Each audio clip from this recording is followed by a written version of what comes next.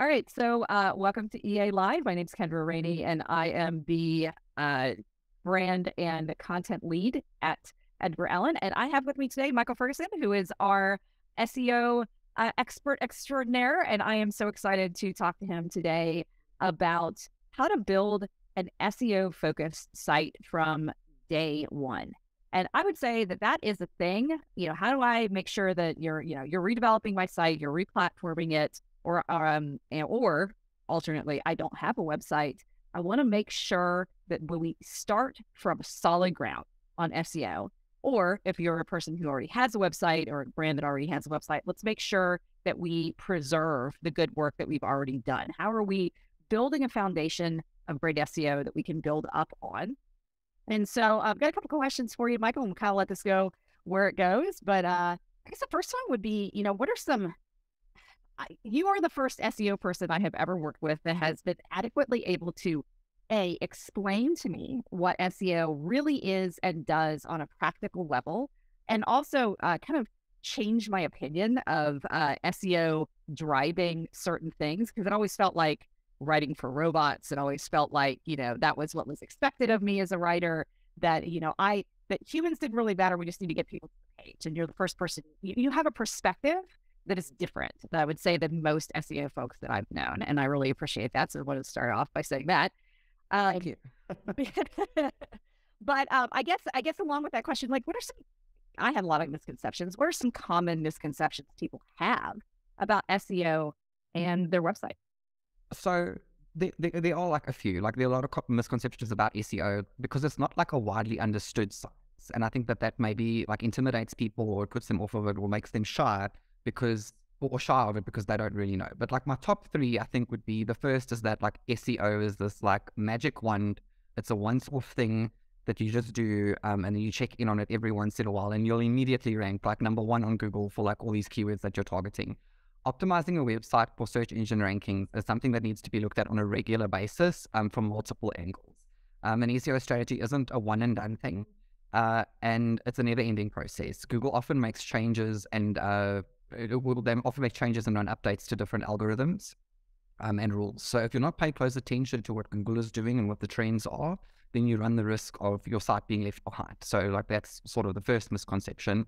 And then the other one that comes to mind is that what companies, organizations think are valuable keywords to them versus what are the actual keywords that are valuable are very, very different. So there's that concept of keyword research that a lot of people don't understand, where you might think that this is our keyword and this is great, but then you do a little bit of research into it and it's not actually bringing in as much traffic as what you thought it was. And then there's actually an alternative keyword that's a lot better. So that's another misconception.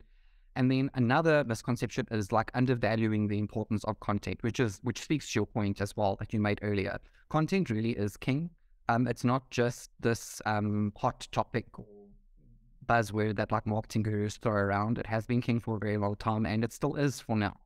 So it's important to understand that your content is a tool to speak to your audience that tells your brand story, but with the correct SEO, your content will find its audience a lot easier. Sometimes when people hear SEO content, they think that that's the soulless kind of content that's written to appease robot overlords at Google headquarters, but it's actually not true. And content is not just written content on a page. It can also be image galleries, videos, which also require search engine optimization. But my job, I feel, as a search engine specialist, is to find that sweet spot, that marriage between content that is organic and speaks to an audience, but is also optimized for Google. And it is very possible to do that. Well, I know that, content is definitely king. Content is one of those things that is going to certainly drive a large amount of your SEO. What are some of the other things that are inherent in a website, specifically just the structure of it, the way that it's planned, the way that the back end works, that are important to get right beyond that content play, which is, I guess I think of that as one kind of avenue of SEO, and then there's the site itself. Yes, there's the site itself. There's a lot of aspects to SEO. It's never just about the content. Yes, the content plays a large role, but you've got to look at your site structure overall as well. So I've always maintained that when you want to implement a website, whether you're starting it, whether you're in the middle, or if you've got an established brand, or whether you're just starting out, it's very important that the SEO specialist or the SEO team works closely hand in hand with the developers. Because I've seen that a lot over sort of like the 8-9 years experience that I've had in SEO, is that there's a lack of communication between development and design and also like the SEO. So right off the bat, you're going to look at a sitemap and you're going to decide what the URLs are going to be for this web page. And your URLs need to match your keywords. So it doesn't help that like you've got this language that you speak as a brand where, instead of like contact us, it's like a reach out or get in touch, whatever the case is. That doesn't make sense as a keyword. So it's important to marry sort of your keywords to your URL profile of a website. And that's kind of like where this all starts.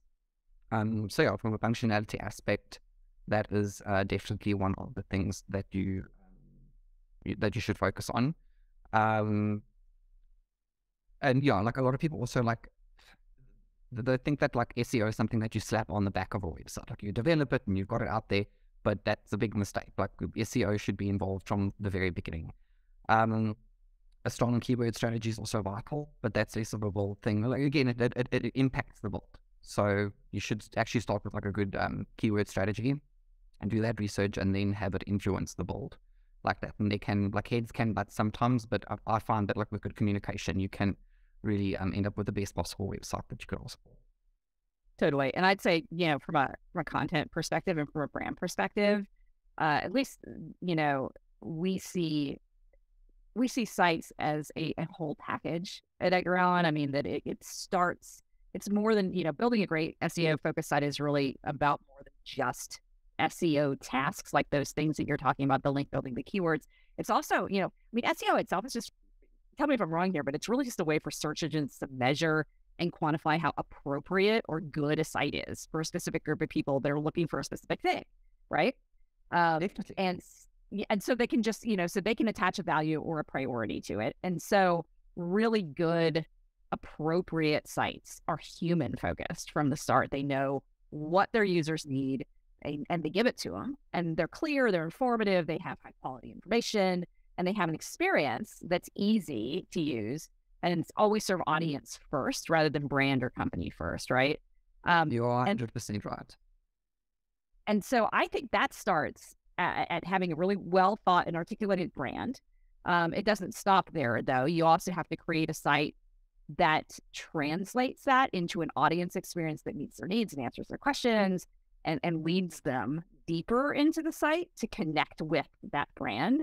And for us, we do that through kind of, having, well, for one, being a shop that does brand all the way through build, and there's no handoff there. We're not, sending brands, we're not having brand strategy come from a different team and sending it to a developer. There's less chance for disconnects, but we also, there's this discipline of content design, which is just all about seeing content as a design element, about working more than audience first. I'd say working like audience always, and looking at a user as a person on a journey and asking, over and over again, how we meet them at the front door. What are we giving the opportunity to know them next? What are they expecting? What might delight or pleasantly surprise them? And then get them to do a certain thing, whether that's, a sign up or tweet about us or buy a thing, right? And also circulate around the site and come back. Yeah, exactly. And like, I think, again, when you want to come back to misconceptions about Google, like a lot of people think that it's like an input-output process. Okay, cool. If I use these keywords and everything, like, I put this into Google, that's exactly, like, I'll get results. But that's not actually what Google does. Google has entire algorithms that they've constructed based on how helpful content is. And they've got goals that you can reach as a organization, a business, a charity, whatever it is that you have a website for. Like you can get into what's called Google snippets. And that is a direct result of how helpful your content is. And if your content's not human, if your content isn't speaking to a person and wants to take them by the hand and lead them on a journey, then that's what Google's looking for, basically. Exactly. Yeah. I always, for a long time, when I had less of a good understanding of SEO, and maybe when SEO was a different animal, I used to kind of rail against this idea that we were writing for robots. And really, we're not doing that anymore. We're not creating sites for robots. We're creating sites for humans because the robots are trained to recognize that. Exactly, because the robots are being used by humans. at the end of the day. So it's like, it's a lot of what like search engine optimization is understanding human behavior. And that's why that human connection and that human content is so important. Look, if you look at things that they were doing like maybe 10 years ago, 15 years ago, it was very much what you've just described, like input output machine, like these things, and like the things people used to do on the website, like it makes me want to scream now. But we've come a long way. Yeah, exactly. So true, and so grateful that we have. I mean, and we, as I was saying, we kind of, try to knit that picture together, at least on our team, by ensuring that brand foundation, which honestly, like, that's one of the things that always bothered me about brand and brand to build stuff before we built Edgar Allan, was that I worked at a brand focused shop that did some web. So those two halves of the business like really didn't communicate very well. Brand, if it's done well, really considers audience heavily. Like, you are digging into like, what do these people really need? What do they want? What are they feeling? What's the what's the thing that they're trying to achieve by by solving a problem that your company can solve, and making sure that that's not just lost in translation between that PDF deck at the beginning of the project and the website at the end. It's kind of a Herculean task. So we do it by first being that team that works brand through development, no handoffs to another group. But we also do it in our process through really thoughtful audience research, interviews, desk research, looking around to see what other companies are doing. Also looking at, where people are talking about your brand in the world. What are the problems that they're coming across? What are the things that they think could be better? We also do it by partnering content designers and UX designers to think through the audience's eyes, sort of at every point. What's their mindset when they come to that front door? What do they expect, or what do they need to get next? What do we want them to do? What's the flow of the story that it's going to lead them to their destination, and that's tied to brand. And then what decisions should we make about like format, like what's on the page? Is it copy? Is it imagery? Is it bullets, maps? Is it video? What is it? And so we're always like thinking about that, like literally like every component on the page is a consideration in that story. So, no, definitely. And like, I love hearing you talk about brand. Like every time, like we come on a call, like you discuss brand and like content, like my mind gets blown. But that's also what I enjoy about working with Edgar Allan and like the wide sort of variety of clients, because like I also feel like when you start looking into search, and these brands specifically, like you actually learn a lot about the brand when you look at what people are searching for before they land on that website. And sometimes like you find really unexpected things, and sometimes it's like really touching, and sometimes it's like really interesting. Like you didn't think that would be what it is at all. And like that's also part of why. That's all connected. But so there's a lot of different platforms which you can build a site. There's Webflow, which is the one that we build in most often. There's things like AEM and WordPress and HubSpot and Wix and Squarespace on the sort of consumer end of things. I've often wondered, sir, is there one platform that's better than another for creating a well SEO optimized site? So like I've only really ever come across like a handful of platforms that were like a nightmare for SEO, and like a lot of them don't exist anymore. So like that's probably for the best. If I were looking for a strong platform for SEO, I would want something that's like super user friendly, customizable and adaptable to the ever changing needs of SEO. So you basically need something that like you could just go in and make the changes that you need to go in and make. And that platform needs to be accessible to anyone across the business, no matter sort of like where their skill level is at working within a CMS. Like, so from your SEO specialist, you should be quite adept at CMS, to, like a content designer, so that they can access it, find what they're looking for, and correct the things that need to be corrected or make the changes that need to be made. I'd want something that doesn't like require a master's degree to operate, and Webflow is a fantastic option for a strong SEO platform or CMS that not only meets my criteria as a SEO specialist, but also it has like a mountain of resources for users to draw on. Webflow has a plethora of tools dedicated to SEO and is developed to take SEO needs into account. Like they provide users with like fine-tuned controls, high-performance hosting, and flexible management. And what I like the most about it is that like Webflow empowers anyone who wants to make search engine optimizations just like, which I think is the important thing. Like other SEO web features for Webflow, like they provide like simple tag and metadata editing, which is really important because that's something that you've got to go in and like look at all the time as the metadata, because Google constantly changes things when it comes to metadata. Also, your keyword strategy might change on a dime, and then you need to be able to go in and make those changes and those edits really quickly. There's indexing and sitemap control, there's full schema markup control, and like what I also like about Webflow specifically is that like all these tools remove the need for like a million different plugins. So that's really helpful. But what I did want to say is that it's also important to remember that SEO is about much more than just the CMS that a site is using. Like what kinds of tools are being used to monitor the SEO performance of that site? Like, are you only using free tools provided by Google, like Search Engine Console and Google Analytics?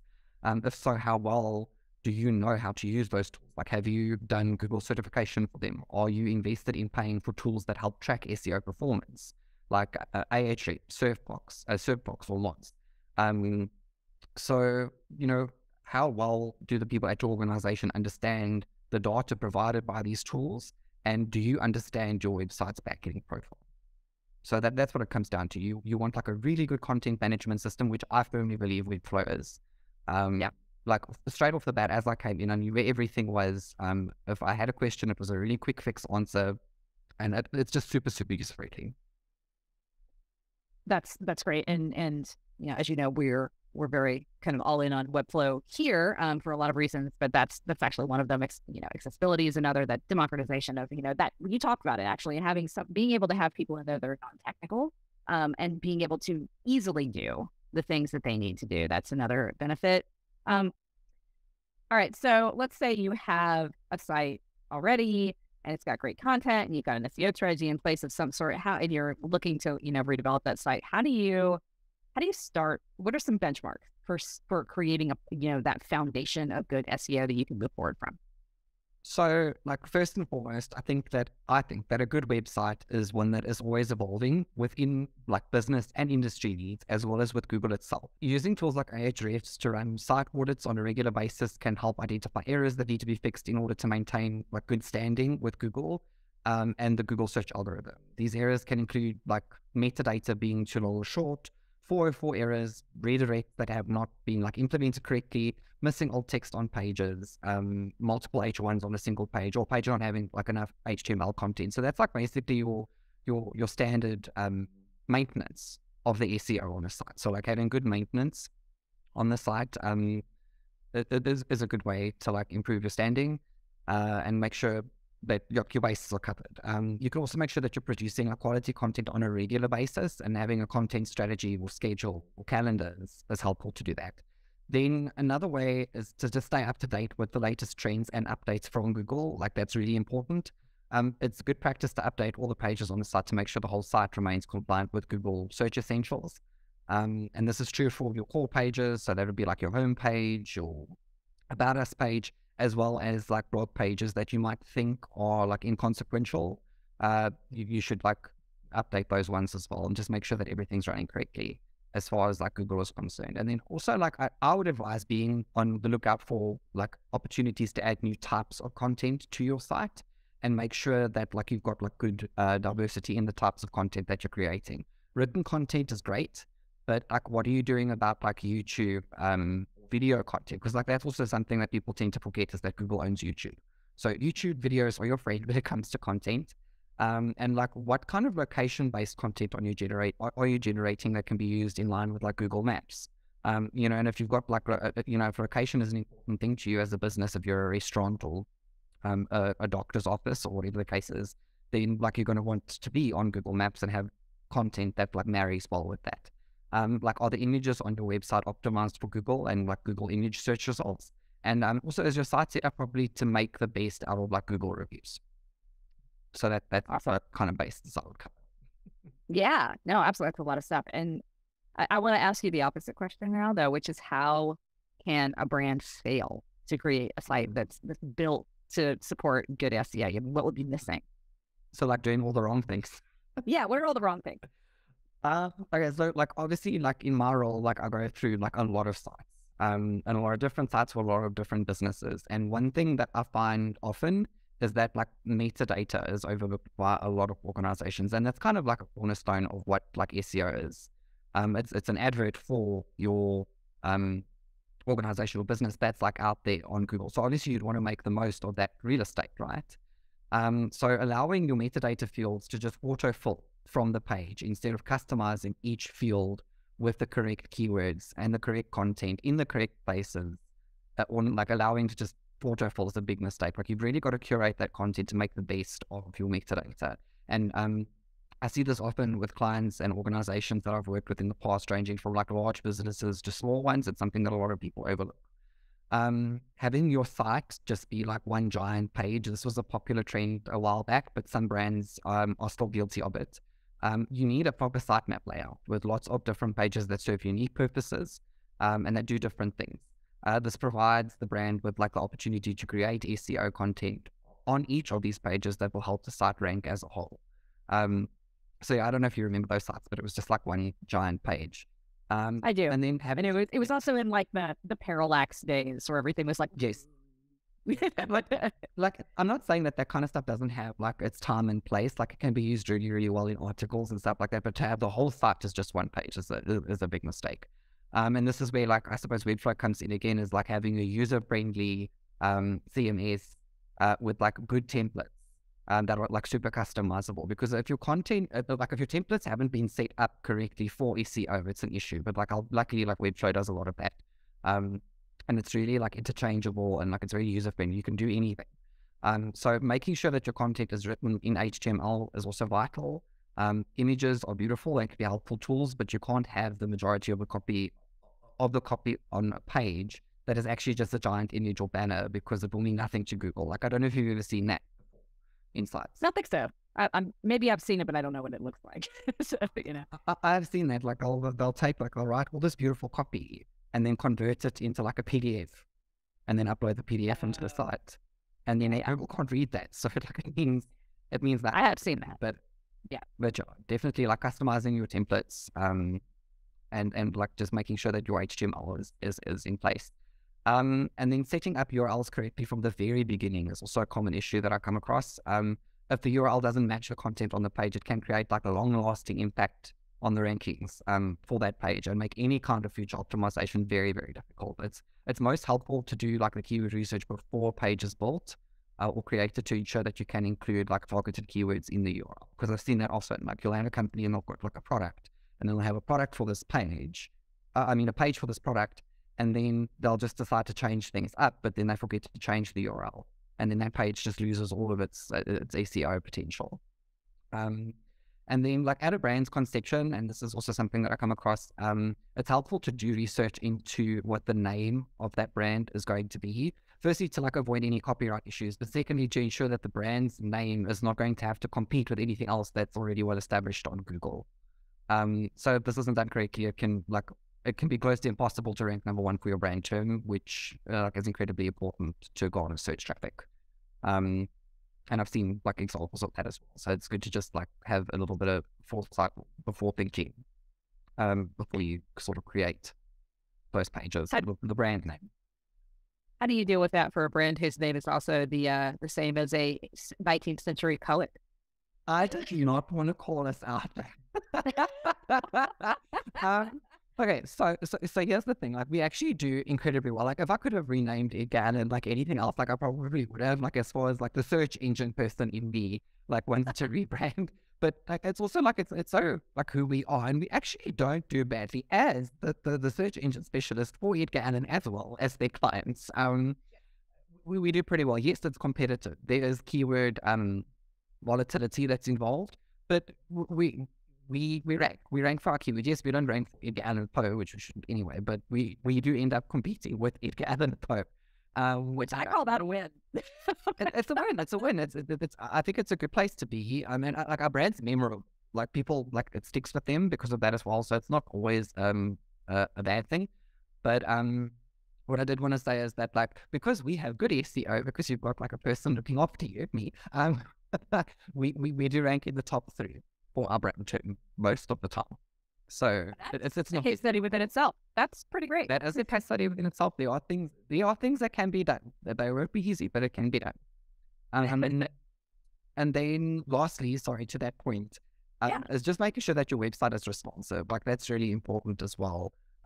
Google like desktop rankings and Google mobile rankings are looked at differently. So you might rank like highly for a search term on desktop, but you might rank lower for that term on mobile. So like if you own a news site, for example, that ranks number one for search term on desktop, that's great, but it's also vital that you rank number one on mobile.